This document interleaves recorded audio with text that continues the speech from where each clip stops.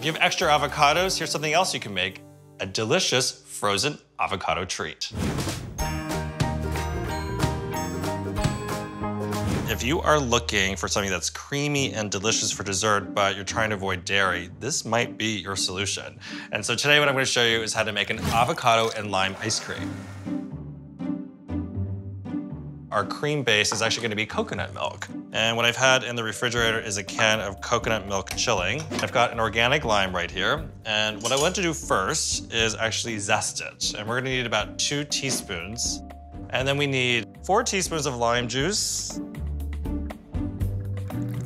We also need a sweetener for this. Agave syrup is usually my go-to. We need 1/4 cup, a little pinch of salt. Now we need one more thing, 1 ripe avocado.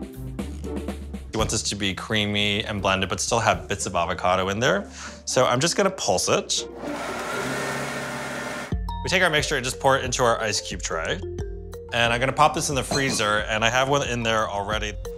So here are our frozen cubes. And you plop them right in the blender. And in just seconds, look at this. Those cubes become this beautiful creamy style churned ice cream.